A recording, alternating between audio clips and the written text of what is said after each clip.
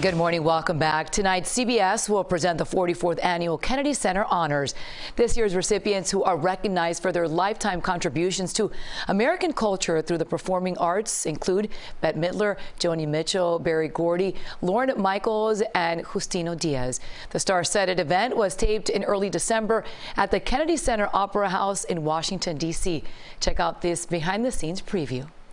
For the first time since 2019, we're back to share this experience together in this unbelievably delightful, magnificent opera house as we celebrate tonight's honorees, a modern music icon, Joni Mitchell, one of the greatest bass baritones of all time, Justino Diaz. Also the Emmy-winning producer and writer, Lorne Michaels. And there's the beloved entertainer and humanitarian, Bette Midler. And finally, the songwriter, producer, Berry Gordy.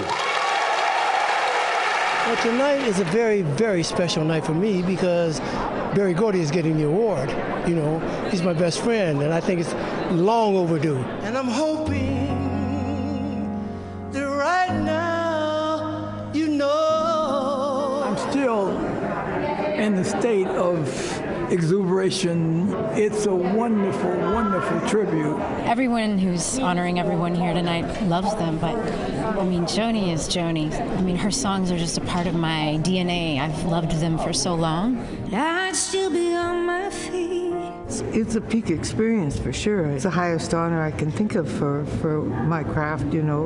Like, this is as Americana as it gets. I'm very proud of Lorne for having built something like that that's been such a lasting type of thing to go down in the books like that. It's emotional because in my case you're looking at 45 or 46 years of your life and different generations of people who've worked on the show. Everyone who's been honored here has accomplished an amazing amount of work. When we were rehearsing, we were looking at all the names of the people that have been here, and it was wild. Conquering the great opera houses of the world, that is Justino Diaz. I had a wonderful time seeing my daughters out there performing. A lot of my colleagues, Denise Graves and Ana Maria Martinez, people that I love.